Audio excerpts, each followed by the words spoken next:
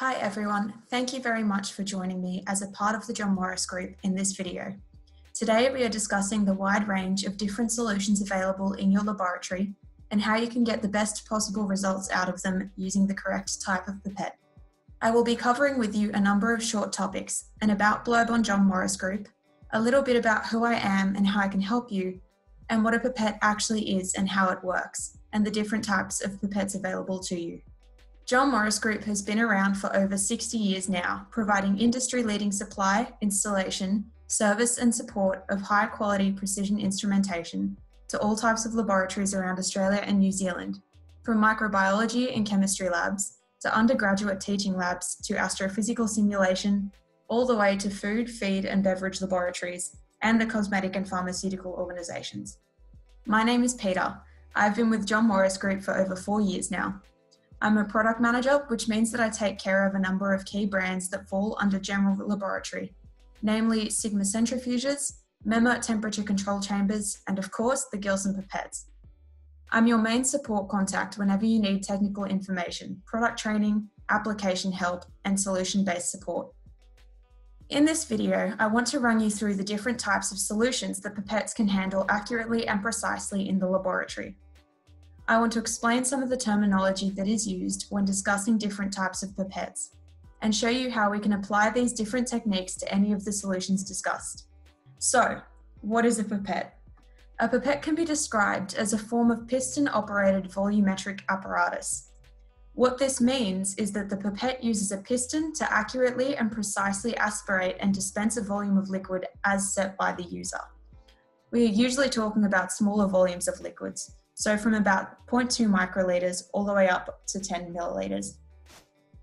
Throughout the video, I will say the words accuracy and precision quite frequently. When I talk about accuracy, I'm talking about the closeness of agreement between the target volume and the measured volume. So if I set my pipette to dispense 10 microliters and it dispenses 8 microliters, I have an inaccurate pipette. When I talk about precision, I'm talking about the closeness of agreement between the individual volumes. So if I set my pipette to dispense 10 microliters 3 times and it dispenses 8 microliters 3 times, then I have an inaccurate but a precise pipette. There are many different types of liquids that can be found in a laboratory. A good portion of the time, these liquids will be aqueous and therefore pose no problem when it comes to pipetting. But there can be more troublesome solutions in the lab that need to be pipetted accurately and precisely that your regular pipette can't handle. Viscous solutions, such as glycerol, resins, and some adhesives, can clog up your pipette tip. Volatile solutions, such as ethanol and those substances used in chromatography, tend to leak out of a regular pipette tip and can also evaporate up into the tip holder, potentially causing damage to the piston in the pipette. Radioactive, corrosive, and DNA or biological solutions can sometimes cause problems with contamination between dispensing cycles with a regular pipette. There are 2 types of pipettes that are regularly used to handle all of these solutions. That is, either an air displacement pipette or a positive displacement pipette. An air displacement pipette has a piston that is located internally within the pipette itself. There is a seal at the end of the piston and a seal at the end of the tip holder when a pipette tip is fitted. This creates a dead volume within the pipette. When the push button is pressed down on the pipette, the piston moves down, displacing the air in that dead volume. This allows for the calibrated volume to be aspirated and dispensed as accurately as possible. With a positive displacement pipette, the piston is actually external to the pipette and in direct contact with your sample. The positive displacement pipette takes a different type of pipette tip, called a capillary piston tip, which clamps directly onto the pipette. When the push button is pressed, the piston moves up through the capillary, which promotes the movement of the liquid into the capillary, matching the set volume. When the capillary piston tip is disposed of, it means all components that have come into contact with the liquid and the air surrounding it are also disposed of. This means no liquid comes into contact with the pipette, and therefore no risk of contamination between the pipette and the next sample. Between these 2 different technologies, there is an appropriate solution for any type of liquid in the lab to be dispensed at the best possible accuracy and precision. For aqueous solutions, the air displacement pipette, which is likely to be the one that you are most familiar with, will give you the best possible accuracy and precisions when dispensing. For the trouble solutions described earlier, i.e. the viscous and volatile solutions, and those solutions where no contamination between samples is imperative, the positive displacement pipette will give the best possible results. This particular video shows an air displacement pipette being used to dispense a silicone fluid, which is quite viscous, so you'll be able to see how difficult it is for an air displacement pipette to actually pick this liquid up. You'll see that the liquid is sticking to the side of the pipette tip, so it is quite difficult to draw it up. There's no force for it. It can also create air bubbles, and you will also get a large amount of the liquid sticking to the sides of the pipette, so you have a very inaccurate and imprecise result. It is very difficult because there is such little force for such a viscous solution to dispense out of the pipette tip again, so you will not get all of the liquid out of the pipette tip as you would expect with an aqueous solution with an air displacement pipette. So as you can see, this is really compromising the accuracy of your result, and it will compromise the precision as well. We are using the same liquid, the silicone solution, but with a positive displacement pipette with that capillary piston tip. So they look a little bit different. You can see the piston is actually in contact with the liquid, which is forcing the liquid up a little bit better. You'll see that there are no air bubbles, and the pipette has taken that liquid up very, very quickly, and it's very easy to dispense as well. There is nothing left in the tip afterwards. The most important benefit a pipette can have to its user, besides the accuracy and precision, is the ergonomics and comfort it can provide. Not only does a pipette need to be comfortable to use for long periods at a time, it also has to be safe. Pipetting consistently throughout the day can cause wrist, arm, forearm, and back pain, and is a common cause for RSI in the fingers. Pipettes will usually have several features to combat this. In the air displacement category, Gilson has a fair number of options for different workloads. The Pipette Classic is the original option in the set. The oldest functioning Pipette Classic in Australia was made in 1979 at the very latest.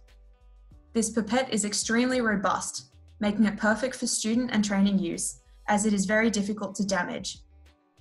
The downside to this pipette is that it is not designed for constant use. The push button takes a fair bit of force to push down to the second stop, and so can be quite uncomfortable if used by one technician frequently throughout the day. The Pipette G alleviates this problem with an updated piston and spring assembly and a lubricated piston. These features allow for a much softer push button action, making it far more comfortable and safe to use frequently throughout the day. The Pipette L is one step above again, the premium pipette for those who spend a fair portion of their day just pipetting. The pipette comes with a comfort handle for a lighter grip, a much lighter body, and a movable tip ejector, reducing the distance your thumb has to travel to actually eject the tip, also designed with the lefties in mind.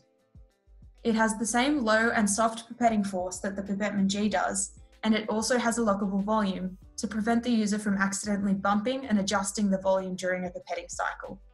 For those users working with repeat aliquots or microplates, there are options available again to increase comfort and reduce working time.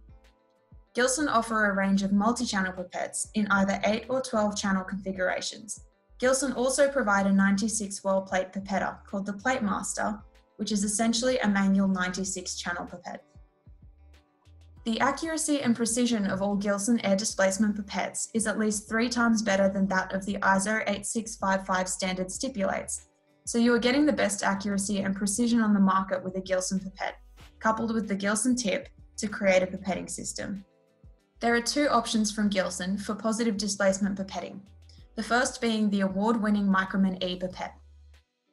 These pipettes have a volume range of 1 microliter to 1000 microliters. They come with a comfort handle to promote a relaxed grip when pipetting and a lockable volume function. These pipettes take the patented capillary piston tip. The Distroman pipette is a stepper or repeater pipette, which takes larger syringe tips up to 12.5 ml and can dispense in user-defined aliquots. In conclusion, the air displacement and positive displacement pipettes in the Gilson range are designed specifically to make sure that you can dispense any possible solution found in the laboratory to the best possible accuracy and precision, helping your experiments and results to keep the integrity that you would expect. We discussed some of the terminology used when talking about different pipetting techniques. We defined what a positive displacement pipette actually is and the benefits it has, as well as those of the air displacement pipettes, and how both of these types of pipettes can be applicable to methods across any type of laboratory. We also defined accuracy and precision in relation to pipetting. We are here to help. John Morris Group have over 30 years of experience with pipettes across the market of any brand, but especially the Gilson pipettes. Please do not hesitate to get in contact with us in regards to technical knowledge, product support, user training, calibration or maintenance and repair of your pipettes. John Morris Group has factory trained engineers in every state to support the installation, use, calibration, maintenance and servicing of any equipment. Specific to pipettes, John Morris have been partners with Gilson for over 40 years now and have the technical knowledge, skills and resources to provide service, calibration and training to any common pipette user. Thank you very much for watching this video and joining me to talk about the Gilson pipettes. I really appreciate your time. I hope to see you soon on our website or in upcoming videos. Bye.